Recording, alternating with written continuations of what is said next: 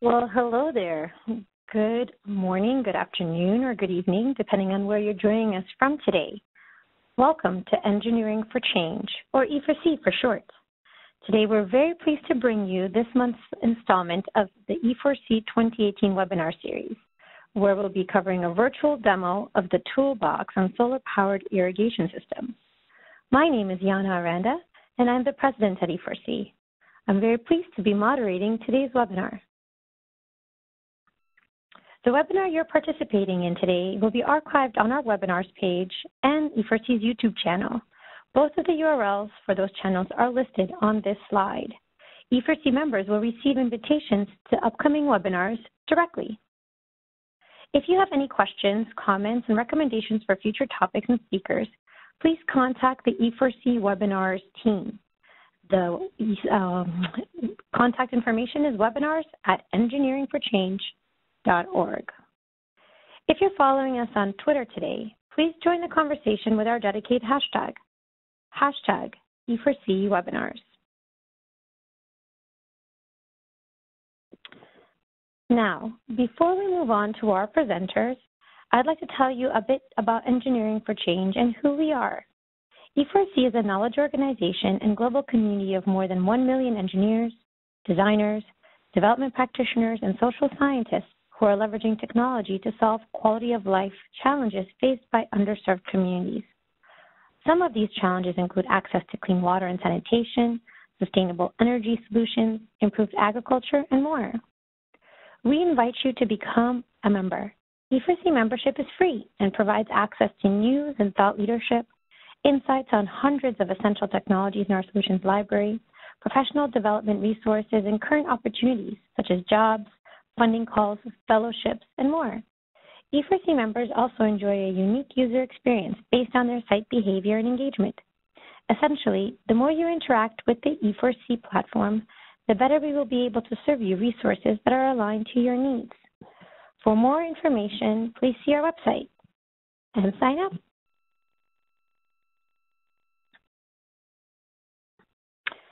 Now, I wanted to share with you an exciting announcement. So there's a real struggle when it comes to finding technical information about products developed for and used by those living in resource-constrained environments. Data is often scarce, biased, or inaccurate. These information gaps have had a number of consequences. For example, a loss of lessons learned and consequent reinvention of the wheel, challenges in assessing performance and scalability, ineffective implementation of technologies, and lack of transparency and accountability for poor quality or even worse, unsafe products entering the market. In 2012, E4C took on this challenge and started co-designing a resource with our community of engineering and global development experts. What we built is our solutions library. We applied human-centered design and tested multiple prototypes with a growing early adopter community. Today, we are very happy to announce that the Solutions Library is now launched as an E4C member benefit. E4C members can now access the Solutions Library with a single sign-on. It's as easy as registering for a webinar. What you see now is an example of one of the products in the Solutions Library. This is Future Pump's Solar Powered Irrigation Pump. We thought it might be very relevant for today's conversation. The information included in the product report includes neutral market and engineering data, side-by-side comparisons with competitor technologies, and user insights.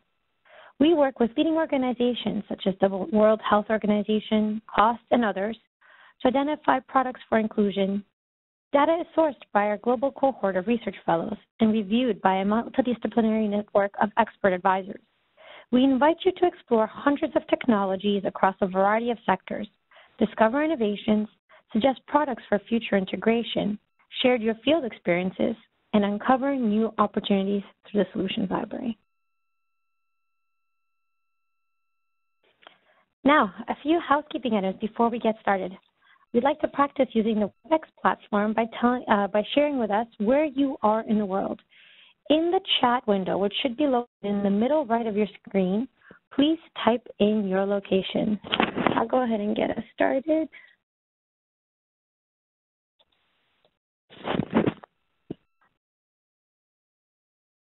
All right. Let's see. So I'm joining from New York. We see you folks from Germany, New York. All right. Okay, if you don't see your chat window, try clicking the chat icon in the bottom middle portion of your screen. You can use this window to share remarks during the webinar, and if you have technical questions, just send a private chat to the Engineering for Change admin. So thank you for joining us. We see more folks coming in here from Washington and other locations. Now, for us to really, during the webinar, keep track of the questions, please use the Q&A window, which should be located below the chat, to type in your questions for the presenter. Again, if you don't see this window, click the Q&A icon in the bottom middle portion of the screen. It may be hidden in the circle with the 3 dots. All right. So we have folks joining us from all over the world today: London, Germany, the United States. Welcome, everyone. Thank you so much for hopping on today. All right, if you're listening to the audio broadcast and encounter any troubles, try hitting stop and then start. You may also want to try opening up WebEx in a different browser. So E4C webinars qualify engineers for 1 professional development hour. To request your professional development hour, please follow the instructions on top of the E4C professional development page after the presentation. You may also go to your member dashboard and see information there on how to get those hours. Okay, thank you everyone for your replies. All right, so with that, I'd like to take a moment to tell you a bit more about today's webinar and our presenter.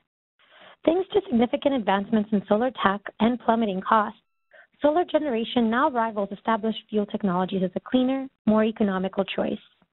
There is exponential growth in solar technology adoption, particularly among the 1.2 billion people worldwide without access to electricity. By mid-2015, more than 89 million people in Africa and Asia owned at least 1 solar-powered product, and off-grid solar sales are projected to reach $3.1 billion U.S. by 2020. Solar irrigation products have emerged with the promise of helping subsistence and small-scale farmers improve productivity.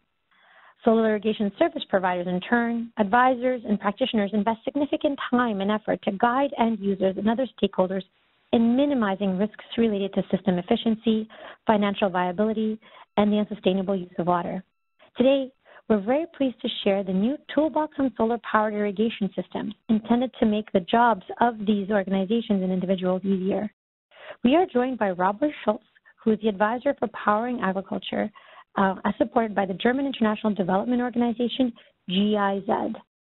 Robert has spent the last 2 decades working on numerous initiatives related to renewable energy and rural development, working in family business and solar pumping systems in his home country of Namibia in the late 1990s. He developed an understanding of why technologies succeed or fail in the field, which, as we all actually know, often has nothing to do with the tech itself. Robert established a Namibia Renewable Energy Network, which transformed into the Namibian Energy Institute by the late 2000s, coordinating renewable energy activities on behalf of the government.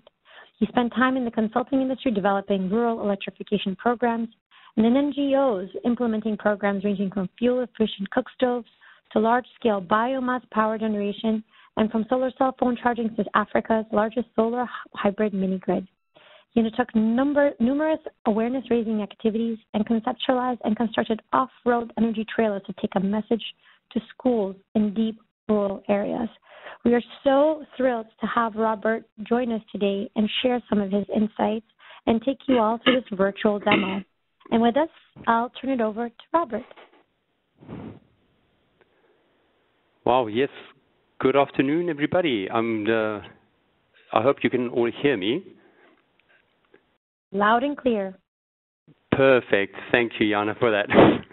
Speaking into a vacuum. Yes, thank you very much. We're actually doing this via a landline telephone, which is the first time in a very long time. One gets so used to the fast development of technology that one forgets that only, 10 years ago we used fax machines. Well, thank you very much for attending, and thank you very much for this opportunity to present to you the Toolbox on Solar Powered Irrigation Systems, SPIS for short. My name is Robert Schultz. I am GIZ advisor for the GIZ project Sustainable Energy for Food powering agriculture. Essentially, what we do is we support energy innovations that improve agricultural value chains.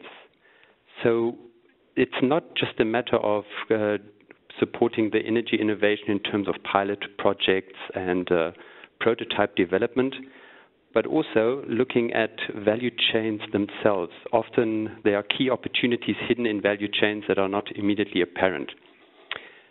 So through this process, we acquire an enormous amount of knowledge, which we then reconceptualize and repackage so that we can cater for the needs of various stakeholders and actually share the lessons learned. And more often than not, much of this knowledge then requires some kind of skills development in order to actually be replicated. Now we have focal areas that we work within. So we have a broad area called solar processing, which looks at solar-operated oil presses, for instance, or different types of passive solar drying technologies. We are quite passionate about green cooling, specifically solar ice making, but also solar cold rooms.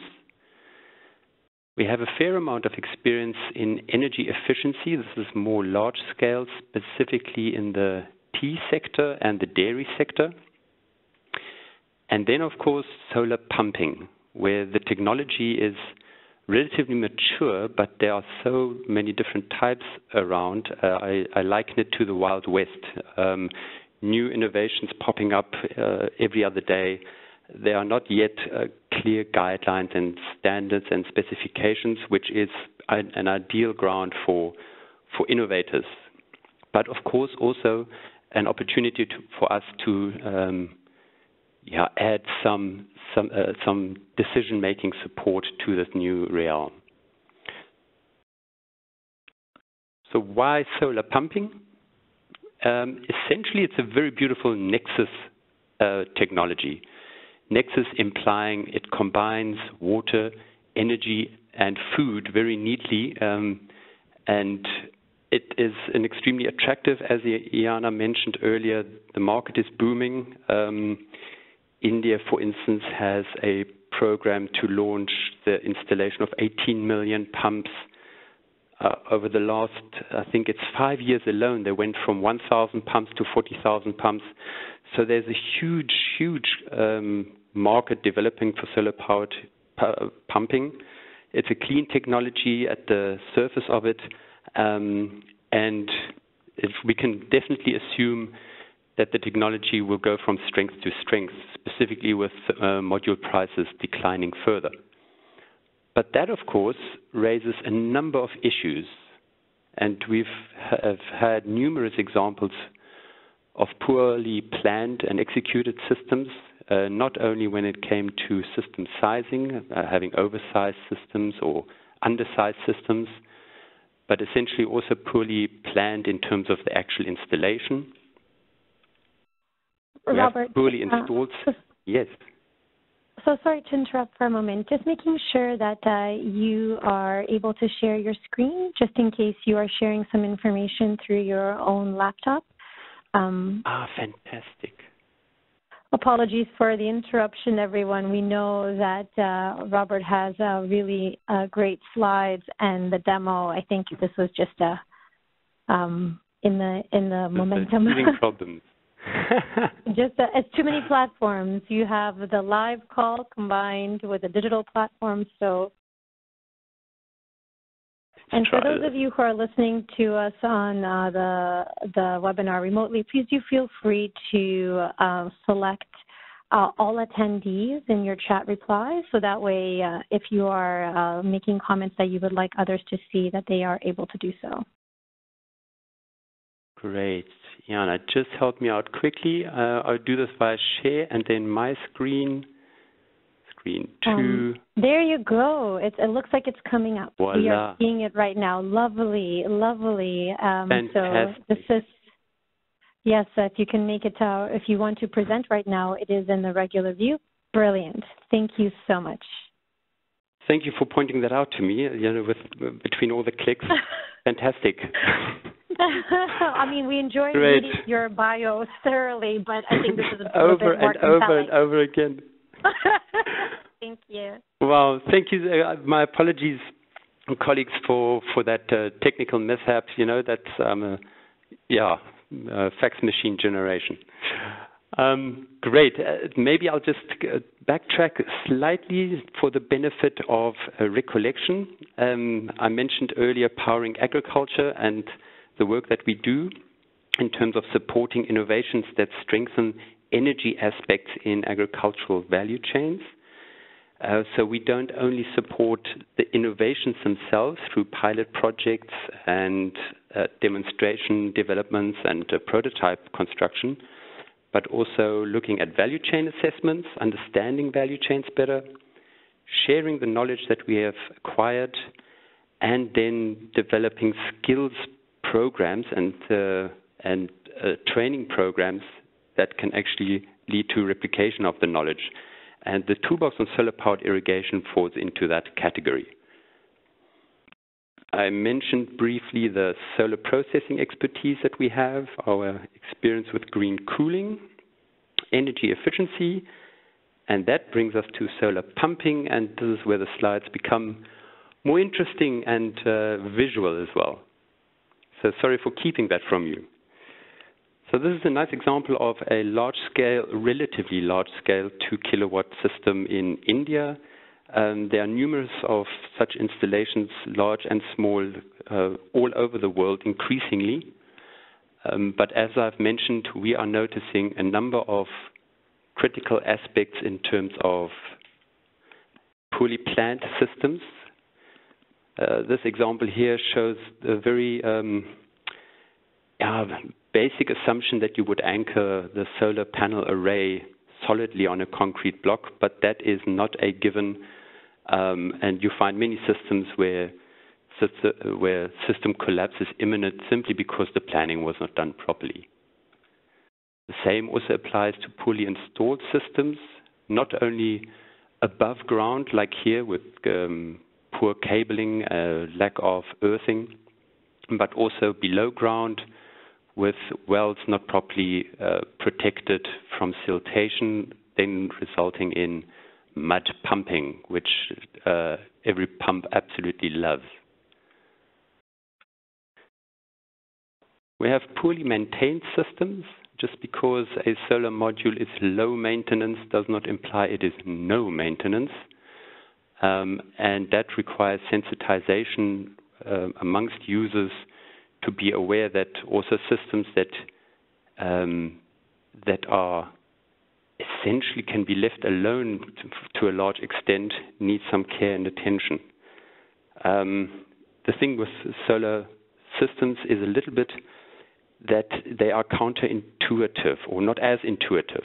When a community is used to a diesel pump, then it is very clear that when the pump makes noise, it is working, and if it is silent, it is not working.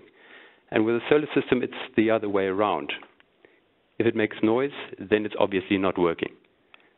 So there's a huge trust component that needs to be developed when it comes to this type of technology. We are also very keenly aware of the possible detrimental environmental impact that this technology might have, specifically relating to the rebound effect, which implies that when pumping is for free, users will overexploit a resource, which then leads to environmental degradation such as decreased water table, siltation and erosion of underground water systems, salinification and the drawing of salts from nearby coastal areas, then of course ultimately loss in water quality, and soil erosion, topsoil losses, etc. So that is something we definitely have to deal with when it comes to promoting this technology. Because all of these things, system failures, environmental degradation, will ultimately have an impact on the farm economy and just add to the challenges that rural community already face and increasingly face in the in the view of climate change impacts. And that, by and large, leads to a break in trust. Trust in the technology, which already we are trying to build up, or pioneers in the technology have built up over decades, can actually become redundant very, very quickly, especially also if fly-by-nights sell low-quality systems. Great. So when it comes to the toolbox on solar-powered irrigation systems, in a nutshell, we essentially had a challenge to address, and that was the lack of holistically trained advisors on SPIS. Holistically implies not only advisors that can install a system and know how to connect a controller and do series or parallel wiring and how to lower a pump into a borehole or a well. These trainings are plentiful, but trainings that also consider the environmental aspects and the economic and financial aspects, specifically going as deep as looking into the profitability of a farming enterprise and actually advising a farmer closer on how they can improve their farming system, on how they can improve their irrigation system.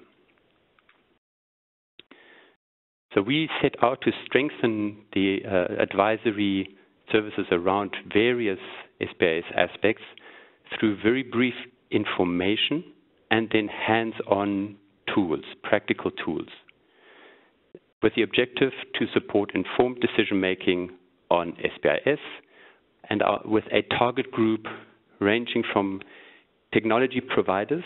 It is my personal ambition that technology providers will move beyond merely selling a technology, but actually grooming their market and train and advising farmers and end users and become a resource and not just a sales agent. Then definitely trainers and agricultural extensionists, development practitioners, because they often have much greater interest in ensuring that a system works, and then financial institutions, because sooner or later it does boil down, or sooner or later it is a critical aspect in terms of obtaining funding for the technology. We've tested the toolbox in early developmental trainings in Mali, Ghana, and India back in 2016, and we conducted a number of trial trainings in Germany, Chile, and Rwanda last year, and the toolbox was officially launched together with the FAO in March of this year. So our guiding principles are that the toolbox is open access, open source, and open for adaptation. And on that note, everything is essentially downloadable through this online platform that we like using called Energypedia. I'm not sure how many of you are already familiar with it. It's a huge resource on all kinds of energy topics that GIZ, amongst others, uses to actually disseminate energy-related information. And it's the box in Toolbox. There we go. That's the box. So it's an online platform through which you can access these tools and use them offline. So you download them. We specifically looked at creating something that is not dependent on internet connectivity all the time, and that uses essentially software that is available to most. Now, within the toolbox, we have two different types of items. We have modules.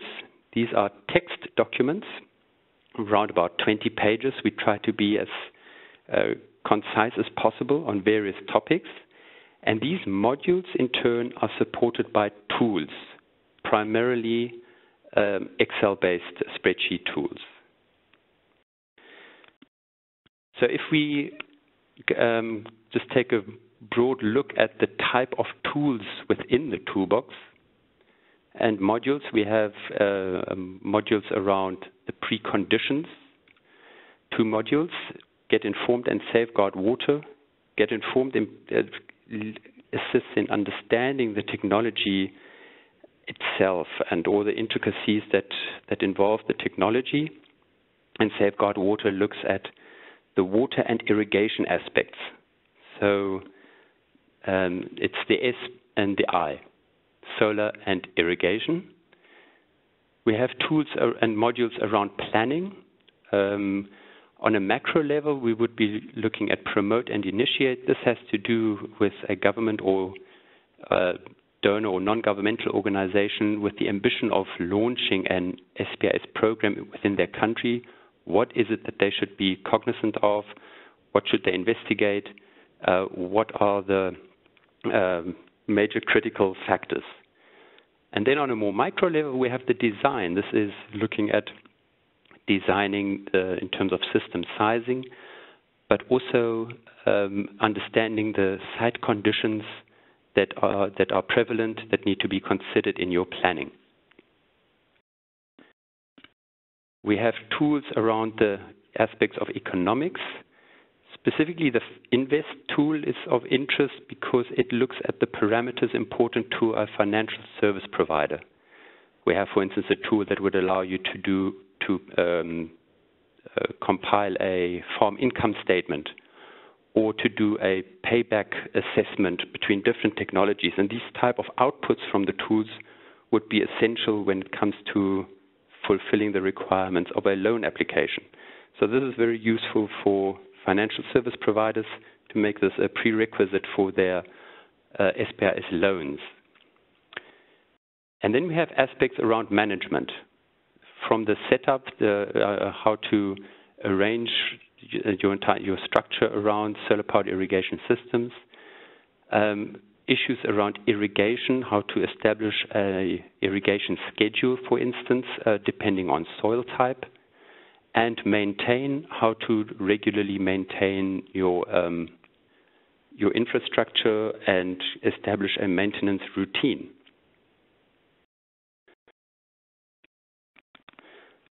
So, if you were to open the toolbox, you would see essentially something like this.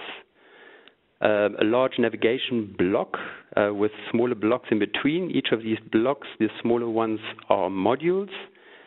In case you're wondering, our favorite color is green. And in order to demonstrate that this is indeed what you would see, I will click on this hyperlink up above, and we will now move out of a PowerPoint-based presentation to something a little bit more interactive. There we go. This is the toolbox with a large navigation bar at the top. This bar accompanies you throughout your navigation experience of the toolbox, so you can go back and forth between different modules. Beneath it, we have links to abbreviations, simply because I keep forgetting what GIWR stands for. We have a glossary of terms, because I keep forgetting what NPV and MPPT stands for. We have an interesting section on training, which I will share with you in a short while. We have downloads, which allows you to download all the tools separately and all the modules separately, or everything together in one go. Right now we only have English versions, but by the end of the year we will have French and Spanish versions of the toolbox as well. Contacts, if you need to get in touch with us and have very specific questions or happen to spot a mistake. And then a password link. All the tools we use are password protected, not because we want to be proprietary and secretive, but simply because some users might feel intimidated by Excel. Excel, for me personally, is the best software in the world, or spreadsheet software. Let me rather call it that. I like ones and zeros. but not everybody has the same passion. And there's a good general fear out there that, oh man, I made a mistake. And in order to avoid this, we've protected the sheets and only unprotected the entry cells. But you can, of course, open the spreadsheet up, unlock hidden files, and really delve into the assumptions, formulas, and background data used. Great. And now we go back to our start page. So on our start page, scrolling further down, here's another way of presenting the modules. This gives you a very quick overview as to the content. So you don't have to click your way into the module itself. You can click here and it says that the Get Informed module provides essential information for agricultural advisors and financial service providers to understand the operating principles of solar-powered irrigation systems and to differentiate between the individual system components. If you click onto a tool, a module like Safeguard Water, it also describes the tools that are associated to this module. So right now we have 9 modules online, and a 10th is soon to follow, the market assessment tool, which assists companies in assessing whether there is a market for solar-powered irrigation systems in a specific country. But still on the start page, there are 2 resources I want to share with you that are supplements and complementary to the Toolbox.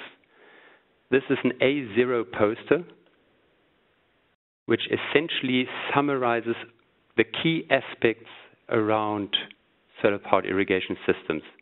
From the planning approach, what is evapotranspiration, what is the total dynamic head, to the effects on groundwater pumping, to certain preconditions that have to be met. You need to have a certain solar resource. You need to have a water resource. The management aspects ranging from the installation quality to theft prevention measures. We have an overview of the components and how they all link and interact with each other, ranging from the solar system, the solar modules, all the way to the irrigation system. And we have a section on the economics, which essentially is primarily twofold. Is the farm profitable? Is there sufficient income from the farm to undertake an SPIS investment? And is an SPIS investment the right choice in terms of technology? Possibly a grid-connected pump, or even, lo and behold, a diesel-connected pump, diesel-powered pump might be a better economic choice. So these are freely downloadable and printable on a plotter.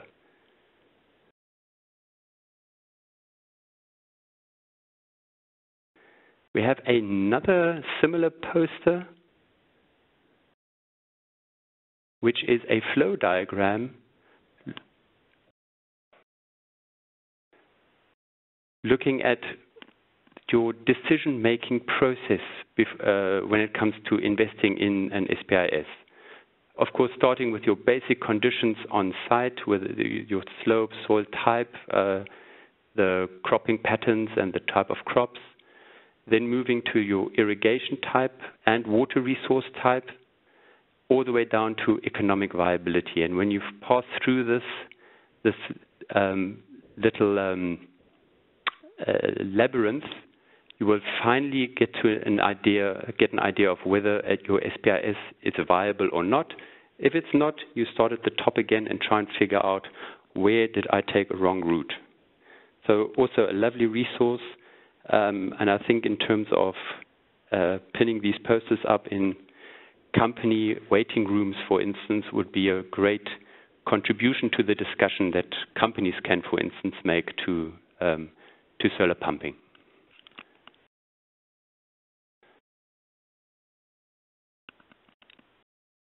Perfect. I hope you're still with me. I want to share with you briefly what a module looks like. let's go and, for instance, take the maintenance module. All the modules are in properly formatted PDF versions as well. But in terms of the electronic version, you receive an introduction and then chapters that are all individually hyperlinked. So we want to avoid a lot of scrolling down on small screens. So when you click onto information, that it's more or less contained on one page. And I choose an example where it's on 2 pages.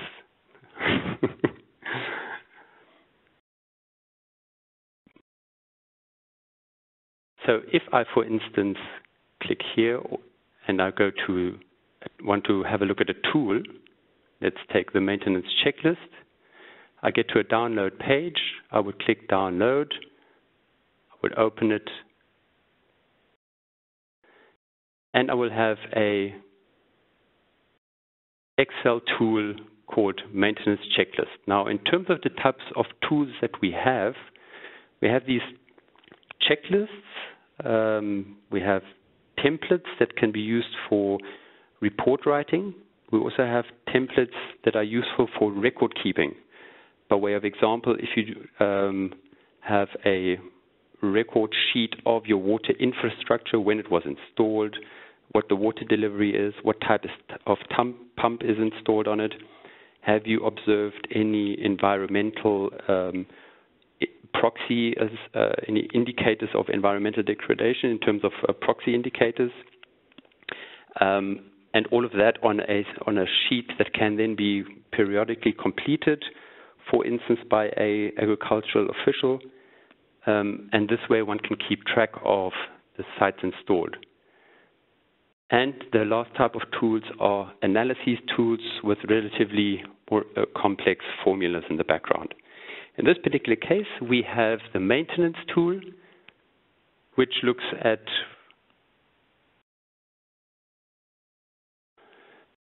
some general issues. Does the farm have the contact details for the technician or other support services? Yes or no?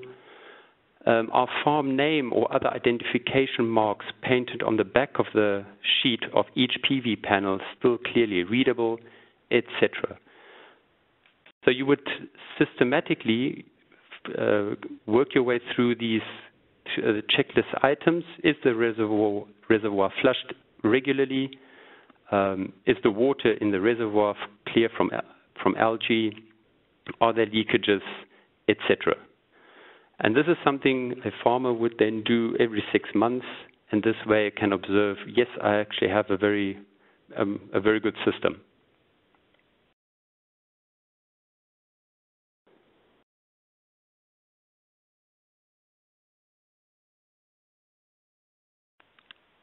Good.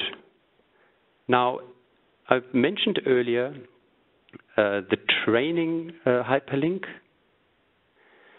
The training link is designed to assist trainers and provide them with materials that they can use during the training sessions.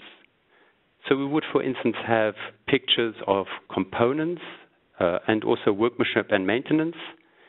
If I, for instance, click on here, we get a fair amount of pictures of systems that have been damaged. This is, for instance, a controller that has been flooded.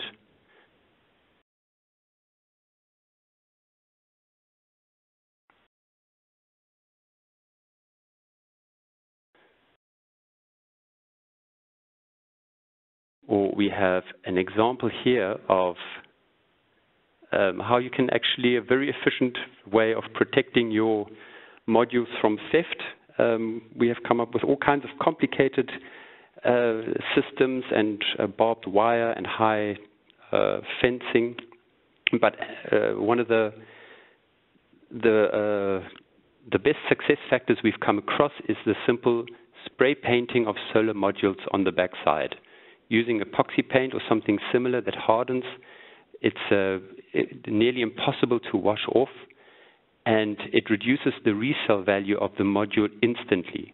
So instantly the module has an owner. It is no longer anonymous and becomes less attractive to thieves.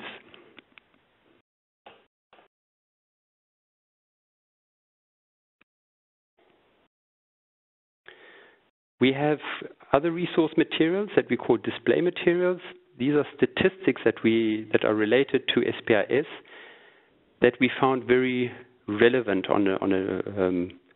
within a training context.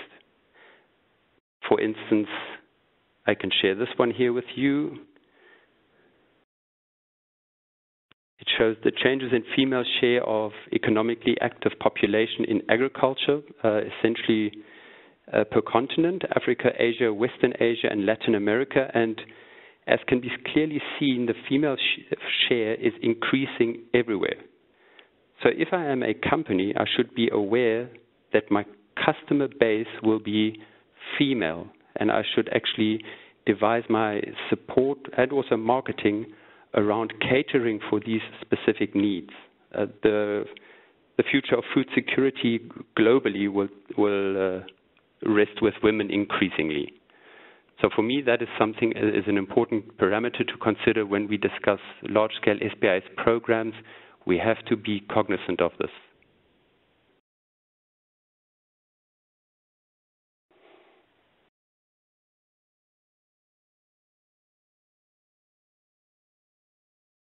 Here's another one I find quite telling. It shows the distribution of food losses and waste along the supply chain. And if we take sub-Saharan Africa, which is where I am from, we can see that most losses occur on harvest side and then post-harvest. And this harvest element is largely due to a lack of regular irrigation, the impact of drought, but also, of course, the impact of pests, etc. While the food wastage on consumption level is minor. So you go to Europe and you will see that their food wastage and loss is not that far below that of sub-Saharan Africa.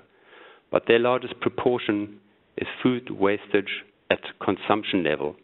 That is essentially when you have all your systems are relatively efficient, but you have a population that has no respect for food.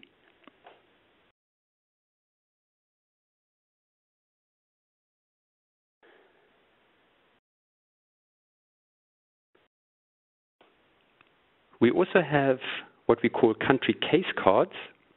And these are case studies that we have collected, one from Chile and one from Kenya, which looks at a specific scenario and then uses the tools to evaluate that scenario. So the case card represents the story, and the tools are then related to the data, incorporate the data in that story and show you how the tools are used. So, and on that note, I will now move to a tool. I will go directly to a folder I have here. Let me see, to show you how one of the tools how a tool would work. I'm taking one of our flagship tools,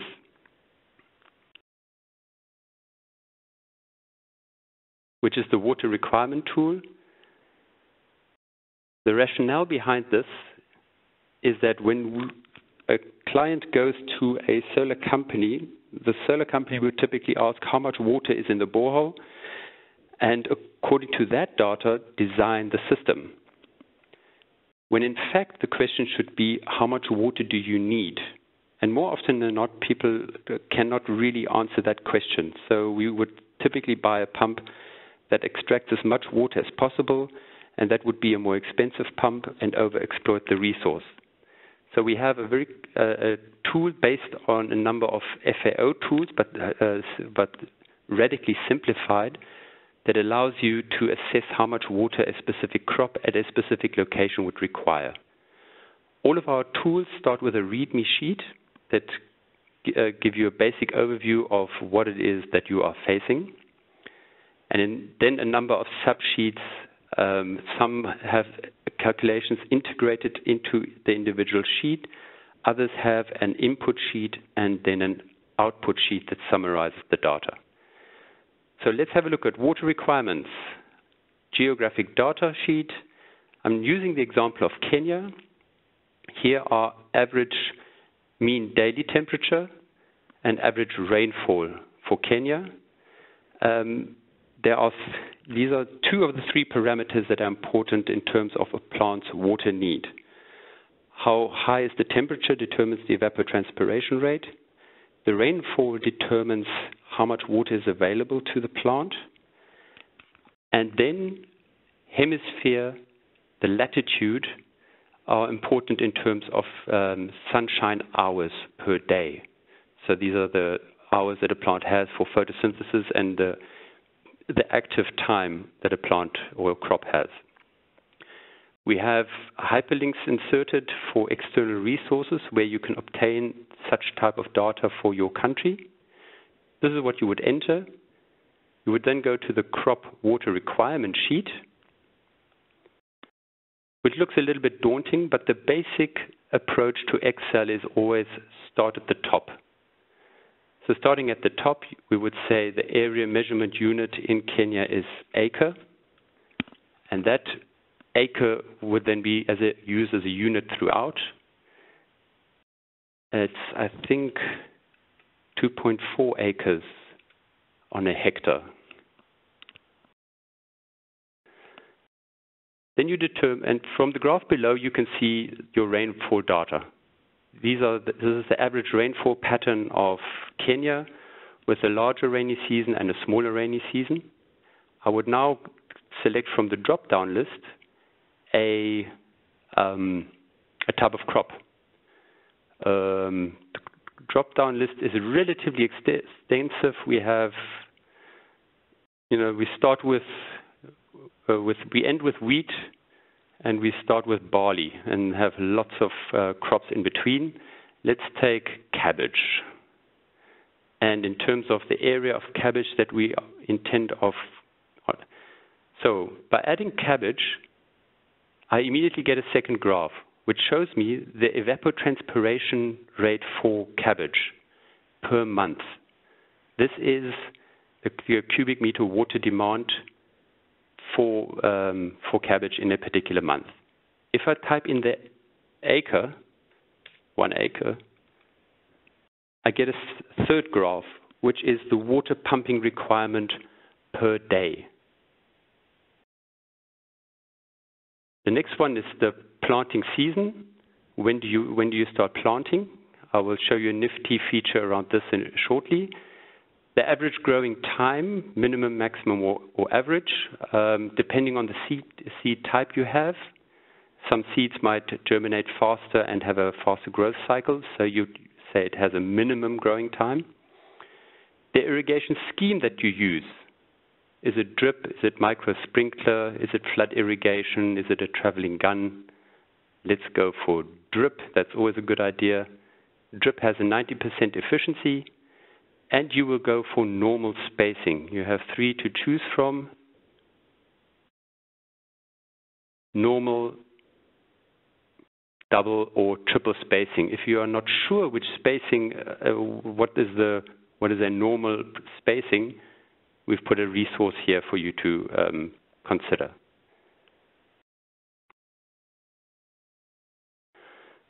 So now instantly, you will get this green bar message, which says the highest daily irrigation water need per day is 24 cubic meters in the month of June in Kenya. The pump utilization rate is 22%. The yearly water need is 1,900 cubic meters. And now you can start planning.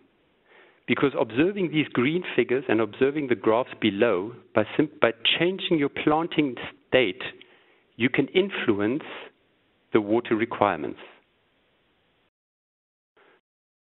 So if I would decide, no, I want to plant closer to the rainy season, I went from 24 to 19 cubic meters in the month of May is now the highest month. And we've increased our pump utilization rate because the pump can be smaller now than the original, the 24 cubic meters we had earlier. So we can now start optimizing our planting according to the seasons. I accept, of course, that there are other criteria as well in terms of planting. You might want to plant when the price or harvest when the price is highest. So there are other factors to consider, but just in terms of your geospatial parameters, this is a useful tool to use. If I change from drip to micro sprinklers, I would immediately increase my water demand. If I decide to add another crop, I would then influence my pump utilization rate. Pump utilization rate means that this investment works 27% of the time. So it's 1/3. 2/3 of your investment stands idle for the rest of the year. And that is one reason why solar pumping makes such low economic sense in many instances, especially when it comes to crop irrigation. But this can change if you, for instance, plant beans, 1 hectare or 1 acre, at another time. Now we plant beans very much close to the time that we plant cabbage, and immediately our water demand increases. But if we decide we want to plant it, actually have a second season, I still have a high water demand, not as high as before, and I increase my pump utilization rate. And this can essentially then be manipulated and used for planning. We have a similar tool for livestock watering. It's it's simpler because livestock needs water every day, so it is doesn't have the planning intricacies as crops would have. We have a summary sheet, which is useful for printing out and sharing with the client, or if the client uses it, if the farmer uses it, to share it with the technology supplier. And then we have a sheet on how this tool works. There are assumptions in the background related to evapotranspiration rates. We use the Blaney-Criddle method, which is not as complex as methods that would be used for intricate and much more in-depth design. But the idea here is to give users and agriculturalists a sense of the critical parameters that affect water demand.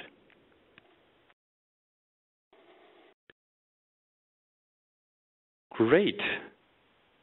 So, Jana, I have a second tool to share to just breeze through. Is that good? Yes, if we can breeze through it as quickly as possible, that would be great, so we can at least have a few minutes for questions, because we are coming to time. Yes. Okay, this is easy. This is your payback tool. This is when does the investment, when do you have a return on investment? In this particular case, we have an input and an output sheet. Under input, I would have basic assumptions. For instance, what is the inflation rate? What is the fuel price increase? Do I pay a water levy? What is my farm income? This you have calculated using the farm analysis tool. And what proportion of that income do I plan on investing in my water infrastructure? So in this particular case, 50%. You would then add data around your solar-powered pump. In this particular case, we are actually lending some money for purchasing the pump. If you have a subsidy, you can add the value there. We are comparing it with a grid-powered irrigation system, prices for the system, but then, of course, you have higher operating costs for the grid electricity consumption. This you would calculate here, which will then automatically give you an idea of the type of CO2 emissions that that result from your grid-based pumping. the grid emission factor can be obtained through another hyperlink. Similarly, if you want to use a diesel pump, you have operating expenses, and then you can see what is the CO2 emission in kilograms or tons per year for your diesel pump. So basic data that you would enter, and your output sheet summarizes everything. Your basic assumptions, your basic data for your solar pump, your basic data for the grid pump, and your basic data for the diesel pump. It provides you with graphs that give you the accumulated cash flow, internal rate of return, NPV, system lifecycle cost, the comparative cash flow over 10 years, the average annual water cost, so you get an idea what does a cubic meter of water actually cost me. This is all inclusive, so all your interest payments, your maintenance services, etc., would be factored into this. And then you get to compare this with your income and across the board with the other technologies. So from this graph, you could see the green line represents your income. It crosses the blue and the gray line almost at the same time, a year and a half, which means the payback for your grid and your diesel pump is after about a year. It crosses the orange line, the solar line, in year 4.5. So in year 4, you would have the payback on your solar system. You can also compare the different technologies to each other, because here you can observe that in year 6.5, your diesel now becomes more expensive than your solar. And often because data is hidden when we only take a short planning horizon, we have a 25-year graph, which then also shows you that at some point in year 19, the diesel cost will have exceeded the income from your farm. So from the year 19, your diesel is costing you money, and hence you receive an error message up here that says, yes, for payback for diesel, no payback. And if there are too much data in here and you want to actually reduce some of it, you simply select and deselect, and you then get only the data that you require. And that's it. Almost. Let me jump back here with this. Perfect. Thank you so much, Robert. As one of our attendees noted, this is precious information. So a very, very useful insight and tool. And we thank you for taking us so thoroughly through the tool itself. So a couple of questions. And for those of you who are listening, please do enter your questions into the Q&A window. If you don't see it, it is located in the middle bottom of your screen, or if you're having a struggle, just put it into the chat for now. So we have a couple of very practical questions. One question comes to us from Morocco. One of our listeners is Morocco, who has noted that most of the farmers in Morocco use tinkered gas engines. I'm guessing what that means is that they've been altered. So the question is, can you confirm that the use of conventional electric pumps for solar pumping is considered here? Yes. So in the payback tool, if you opt to use a normal AC pump on a solar system, you would then need an inverter, and you would add the cost of that inverter to the pumping technology, to the pump. Okay, there you go. So hopefully yeah, go ahead. Oh, sorry.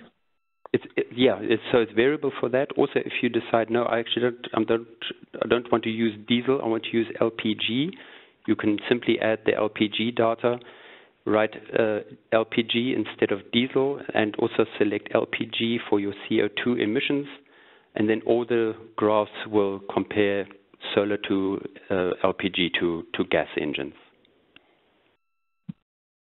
Fantastic. Thank you. I hope that helps to answer the question. It's great that you guys have taken into account, obviously, the practicalities that are really the reality on the ground.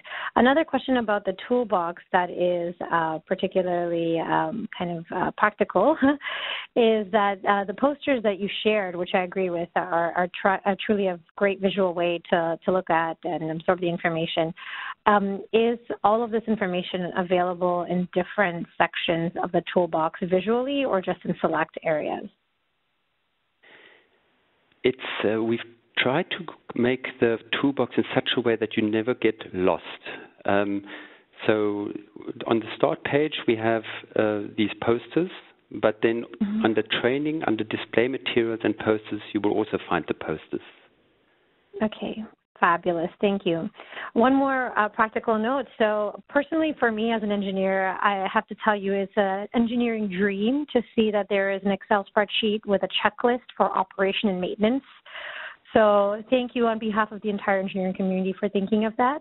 One of our attendees is also asking, are the Excel sheets that you presented, can they be used for any project in any country dealing with solar pumping?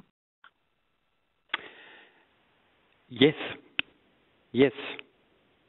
absolutely. It's nice to have questions that one can answer with a resounding yes. Essentially, the technology is so universal, and many of the water aspects we actually understand are also can apply universally, and that's what we try to incorporate in the tools. So if you come across something extremely unique in a country that is not currently accommodated in the tool, then we would love to find out about that and see whether we can build this into the tool. Brilliant. So this is going to have to be the last question because we are at time, but this is, again, another question that is very specific. So for users that have calculated the need for the volume of water to be supplied per day, how do they go then about selecting the type of pump or, a specific pump that they may be able to install? And I'm going to also add to that some more, so please go for it, Robert, if you can address that. Initially, we started analyzing using very specific pump types and models.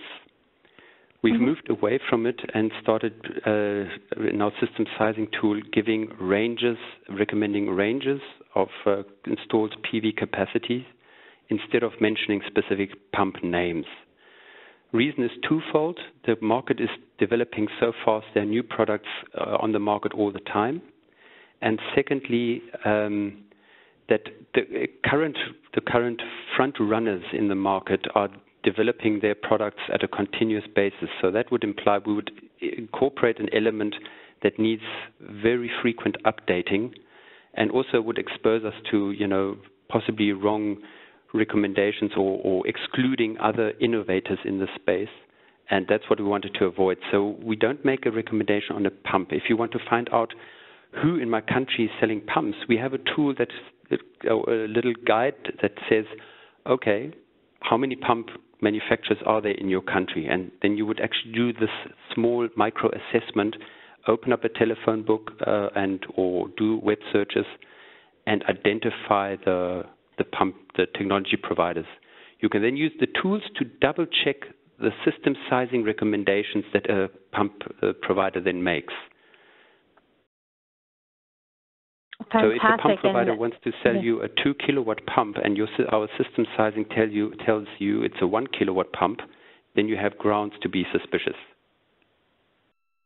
Indeed. And to build on that, we shared this earlier in the webinar, but you can find a variety of pumps, examples of pumps that are available on the market in the Engineering for Change Solutions library. So combining the tool and the outputs of the tool with also the guide from the Energypedia resources, you may be able to select at least a few examples of existing organizations, companies that are selling pumps, and then have a much better competitive analysis as you look to purchase a pump for your project or program.